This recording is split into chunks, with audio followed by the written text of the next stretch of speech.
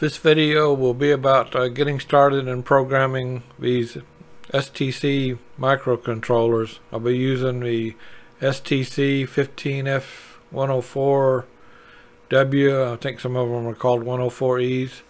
They're commonly found in kits, with Chinese kits you buy for soldering, like this windmill kit. I've got one of these. I'll be showing how to compile a small program for the SDCC compiler and then programming it onto the chip with the STC-ISP software. First of all, we'll need to get the SDCC compiler. If you search for Google, you'll come up with this link. It'll point you here, and then down here is the download link.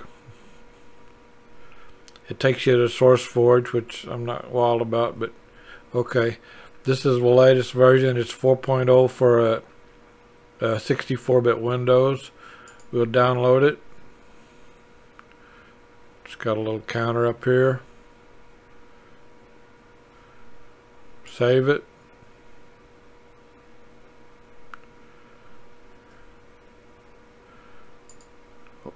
We'll open it up. I've already downloaded it before just for trying this out. To run it, just run as administrator is what I do. Yes. Next. Agree. Next. I'm not sure how many of these we need, so I'm just going to install them all. I'm going to install it to straight off the C drive. That way it'll be easier to find it. You can install it in the program files or wherever you want to. It's important that you leave this checked so that it will add it to your C or your environment path. That way when you execute it from a command line, Windows will be able to find it. We're done. Okay, we can get out of this. Now we need to get our STC-ISP software.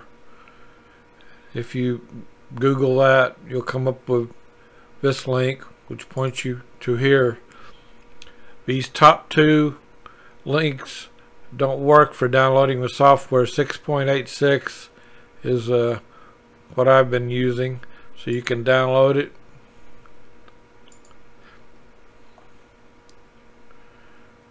I've already done this before.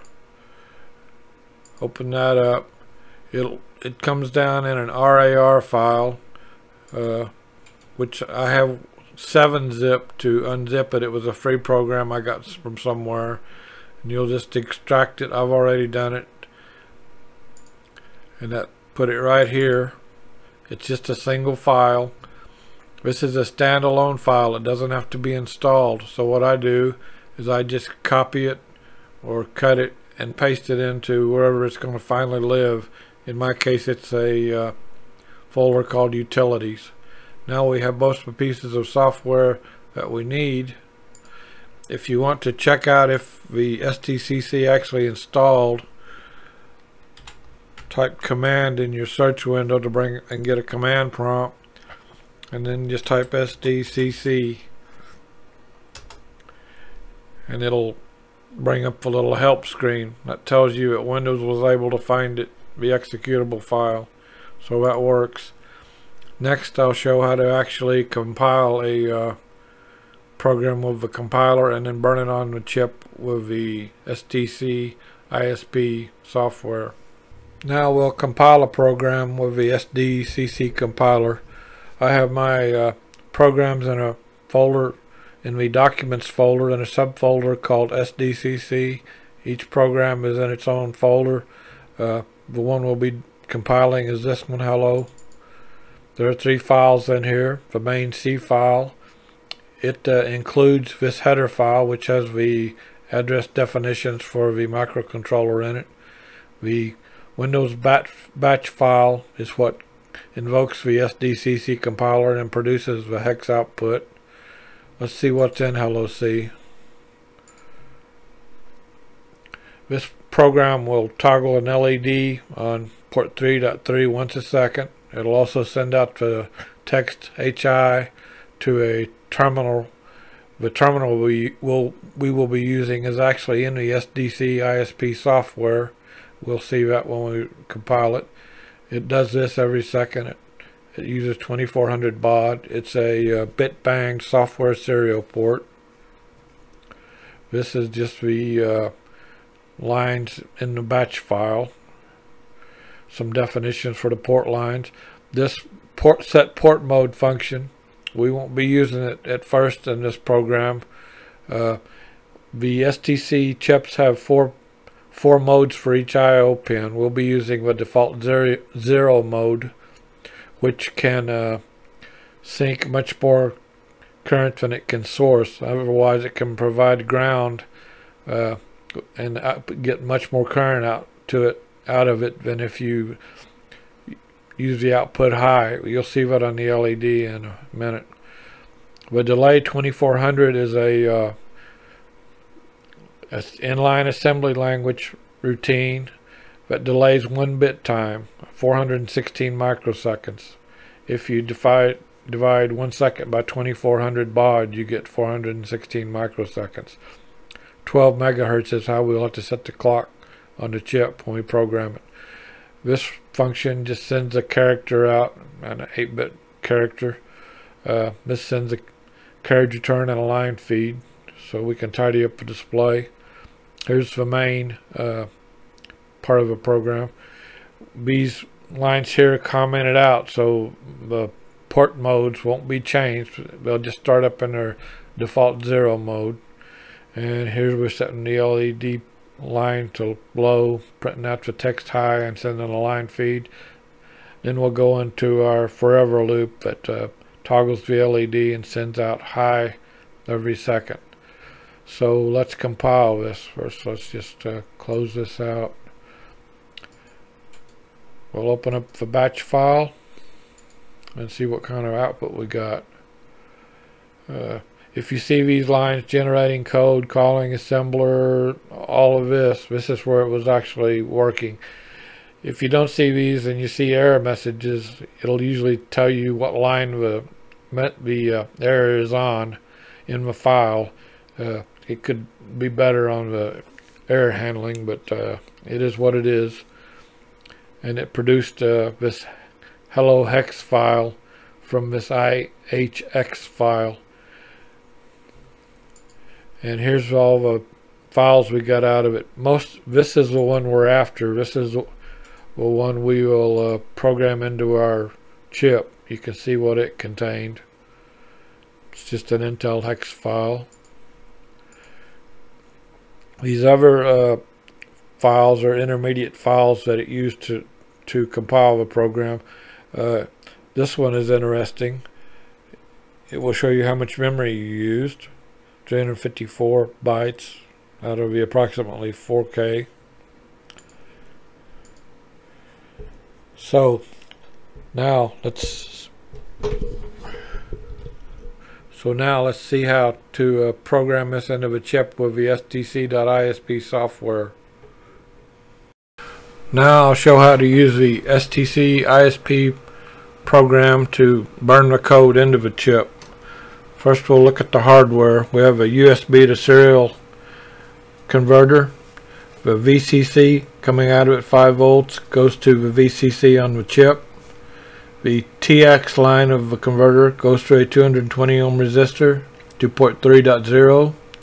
The RX line of the converter goes to P31 on the chip, no resistor. The ground line from the converter goes through a normally closed switch to the ground line on the chip.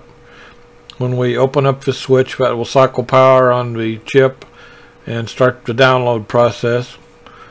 There's also a 0.1 microfarad capacitor just for decoupling. We have a switch up here, although this program will not use it. The first program I show you. Port 3.3 is where our LED is connected through a 1K resistor. The cathode of the LED goes to ground. So we have to put 5 volts on this side to illuminate the LED. This will show the different current driving capabilities of the different modes of a pin. So let's open up the software and program a chip. I have it stored in a utilities directory. Just double click on it to run it. It throws out some crazy message. I'm not sure you can see that because of OBS. Here we are.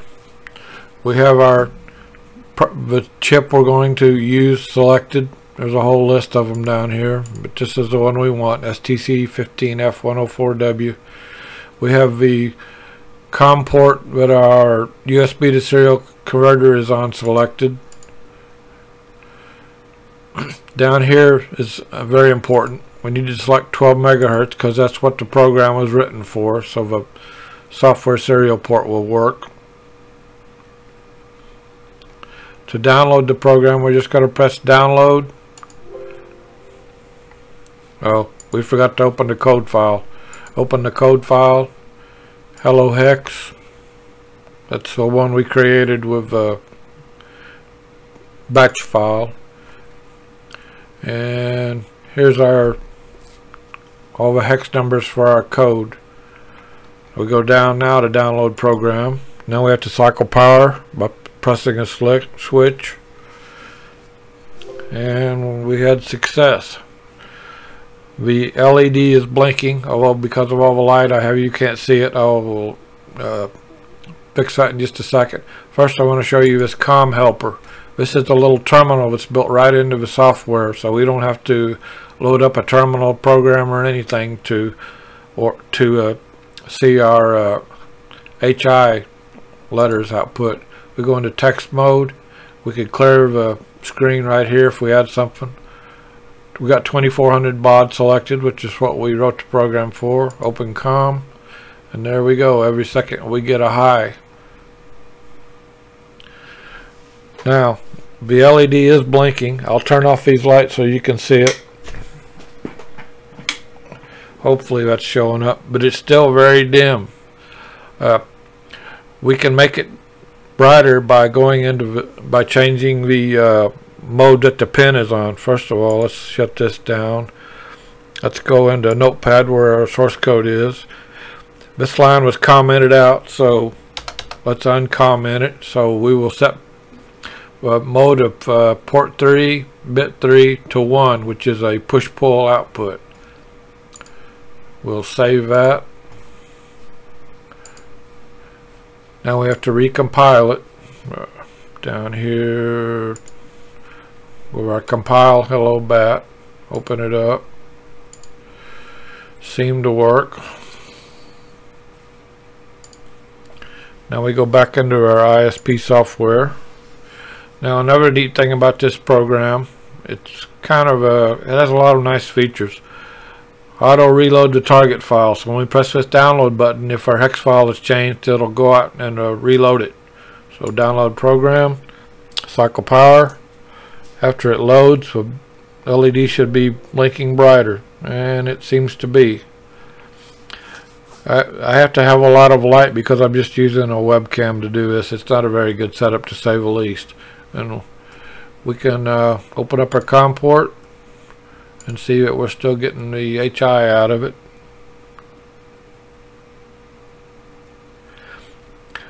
This has a lot of other nice tools.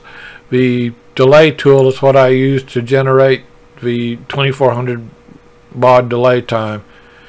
You open it up. We have to set the chip for a proper one. I believe this is right. We can go down here to assembly code. If you generate C code, it will not work with the STCC compiler. It will work with the KEIL compiler. I've tried it and it generates the proper timing, but it doesn't with the STCC. Then we tell it we want it 416 microseconds, and we tell it assembly code, and there's the code that I used. for generating a delay, so that's very handy. It also has for timer and all kinds of things. This is handy too. You can pick show your pinout. Right there it is.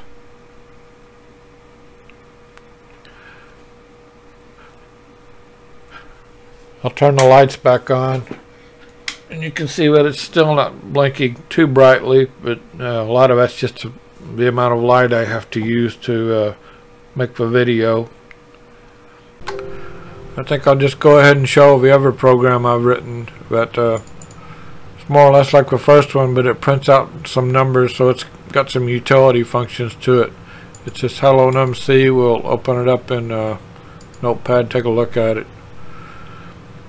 Most of it is the same as the other. Down here we have a send byte as hex, so we can send out a byte as 2 hex digits. Send integer as decimal, so this actually I think I got this from a Ben Heck video on programming the A-Tiny, and most of the code is the same, but it prints out an integer as a decimal number, so it'll print out like a 65535. This is the carriage return line feed. This will print out an integer as a hex number, but it'll be 4 hex digits. Down here's the main part of a program where it prints high. Should have used the carriage return line feed there. Prints out some numbers. These are routines just to test those functions. When it boots up or when it resets, it'll go through these. These are just to test for functions.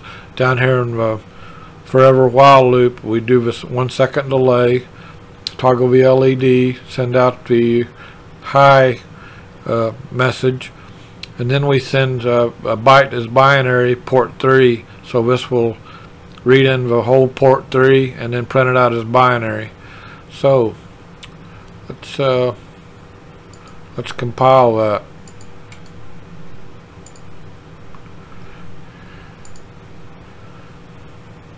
Seemed to work okay. We see all the files we created. Let's open up the mem and see what we got. 948 bytes, so it took considerably more memory than the other one. Now let's burn it into our chip. Here we are with the ISP. We have the same chip and COM port selected, same 12 megahertz clock. We have to open the code file since it's changed. Let's go up and find it. Hello Num Hex. Okay. Believe we're ready to download. With the download button, cycle power. This is really a pretty simple process. We had success. Let's open up our COM port and see what we're getting. This is where I was testing it a minute ago. And we get high and the pattern of a port. If I press this button, we can see that bit 5 is changing to a 0 when I press it. The other bit that constantly toggles is the port pin that's driving the LED. When the processor resets of this program, let's clear the buffer and reset it. Power to reset, and it prints out a bunch of binary numbers. These are the testing of functions that I put at the start of the program just to make sure they worked. These are good utility functions in case you need to get numbers out of a chip. The reason one of the reasons I did all this was just to get some utilities, so when you're programming it, you can get some information out of a chip. That's why I used a simple delay routine instead of the timers and interrupts to generate the serial port, because if you're writing some real code, you might want to use those features in your code and not have to worry about interfering with them in your serial routine. I believe that's about all I wanted to show. so I'll close this out. Oh, the last thing I did want to point out was I've redone the LED so that when you provide ground to it, it lights up now, instead of before where you had to provide 5 volts. And this will show the different driving capabilities of a mode 0 port pin. It can sink much more current than it can source. This LED is much brighter than it was when I just drove it in mode 0 by providing a high on the pin. I believe you can even see it now blinking with the lights on.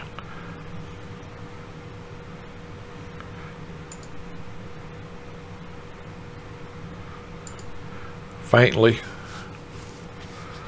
Well, that's all I wanted to say.